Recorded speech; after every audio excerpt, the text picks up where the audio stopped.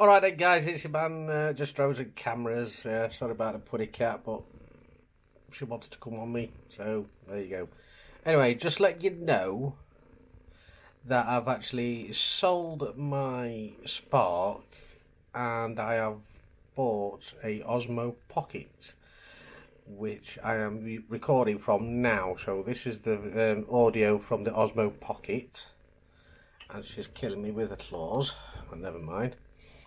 Yeah, this is the Osmo Pocket and the audio from it, so I do hope it's okay. I've actually filmed it in 1080p 60 frames per second, because whenever I did it in 4K, for some reason we're only doing like 10 and 20 seconds worth of video, so I don't know what that's all about. I'll have to mess about with this settings. Yeah, the only problem being is I had to get one of the Yorkshire seekers to actually activate my Osmo Pocket, because of my Samsung 7, the connections that or the little connectors that you needed to activate it to get into the app wouldn't connect to my phone. So I had to borrow his adapter. Well, he set it up all for me because he knew how to do it and everything. So yeah, I did it, but he did it on my phone, my Samsung 7, so I know it works. Ow, clawing to death.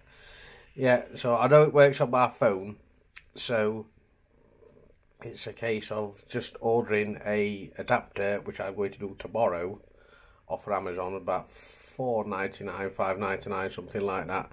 So I should get it the next day, hopefully, if it's on Amazon Prime, all being well. So watch out for that.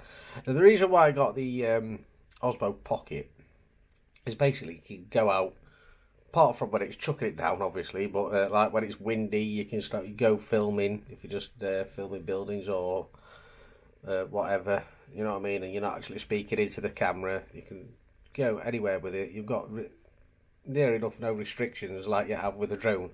I will still be going out with the Yorkshire drone seekers as well when they go out, because I'll just do like vlogs and stuff when and if they do go out, I'll just be filming them and say where we are and whatnot, and taking pictures and stuff like that, so keep an eye out for those as well.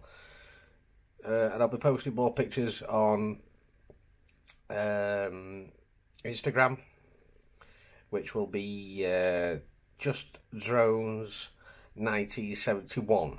So if you want to follow me on there, that'd be absolutely awesome. If you want to go on, it's all about my about page, if I can speak properly.